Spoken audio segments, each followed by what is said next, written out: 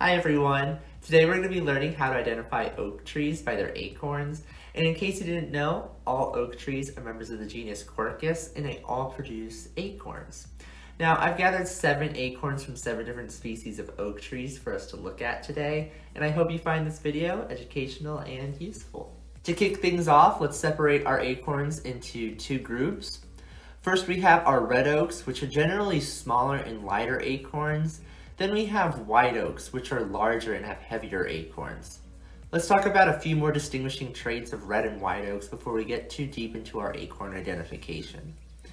So white oaks produce leaves that have a smooth margin, and they generally have acorns that take only 1 season to develop. Now those acorns typically germinate shortly after falling off the tree, whereas red oaks produce leaves that have bristle tips as well as acorns that take 2 seasons to grow instead of 1.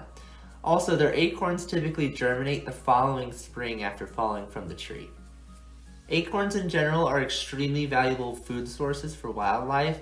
However, the acorns of white oaks are generally preferred by animals because they are less bitter due to containing less of these chemical compounds called tannins.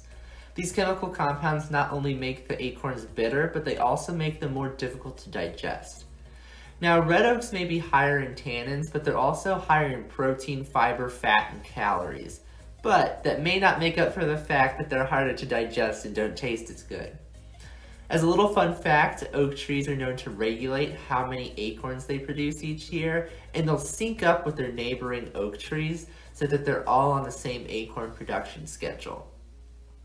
Alright, now let's go ahead and talk about the anatomy of an acorn, which is actually a pretty simple one. So at the top there is a stalk where it attaches to the stem, then there's a cupule or a cap of scales, and this cap is protecting the precious nut. And at the very bottom of the acorn is actually what remains of the style of the female flower. Alrighty, we can go ahead and start with our acorn identification, and we can do so by starting with our white oak group. So here's our first acorn, which is the namesake of the group, the white oak, otherwise known as Quercus alba. A few different features can be used to identify acorns, mainly the size of the nut, the amount of the nut that's covered by the acorn cap, the type of scales that make up the acorn cap, and the overall color of the acorn. So the white oak group has scales on their cap that don't overlap, but they'll stick out a little bit. You can see that this white oak's cap in particular appears very warty or bumpy and covers about 1/4 of the nut. The nut itself is oblong or egg-shaped and should be about 1 inch long, which this one appears to be about there. Our next member of the white oak group is Burrow Corkus macrocarpa, which has gigantic acorns. They're about 1.5 inches long. I think this one is actually slightly bigger than that. And just look at the size of this acorn versus our white oak acorn. It's absolutely gigantic. Anyway, the nut is covered at least halfway by a warty cap that has a bit of fringe at the bottom. The fringe is a bit difficult to see now, but when these acorns first come up, the amount of fringe is insane and these acorns look really wacky. Okay, our third member of the white oak group is the Chinkapin Oak, otherwise known as Quercus muehlenbergii, which is in fact a tongue twister. The cap of this acorn has warty scales, but the bumps aren't as prominent as those on white oak. Its cap typically covers about 1/3 of the nut, but this is not the nut's original cap, so it doesn't reach that quota. Now, the nut of Chinkapin Oak is a lot darker than other species, and it should be about 1/2 inch to 1 inch long, which this one is about 1 inch long. Alright, here's our last white oak group acorn, which is swamp white oak or Quercus bicolor. The scales on the cap of this species are warty, but the warts are a tad spiky, so it would hurt if you just chucked it at someone. Anyway, the cap covers about 1/3 of the nut and is about 1 inch long in tan.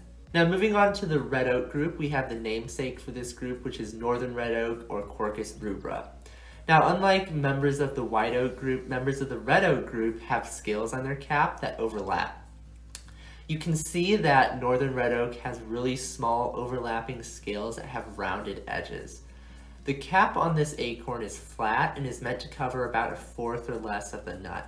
So it should be like a hat on the nut, which it does exactly that. The nut itself is almost round and about 3/4 to 1 inch long. Okay, the next member of the red oak group is the Shingle Oak, otherwise known as Quercus imbricaria. This acorn looks quite similar to red oak, but much smaller.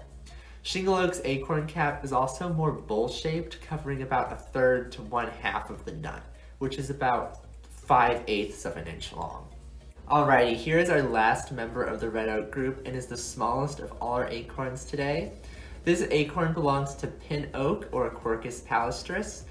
The nut of this acorn is very round and about 1/2 inch long. However, the cap is pretty flat with reddish-brown scales. And you know what? Let's, just for fun, compare the size of this acorn next to our Burrow Oak acorn, which was the largest one in this video. And wow, the size difference is ridiculous. You can really see how true it is that red oaks produce smaller acorns and white oaks produce larger acorns. Alrighty, thank you all for watching. I hope that you enjoyed learning how to identify oak trees by their acorns. If you did, be sure to like and subscribe, and I hope to see you all in my next video.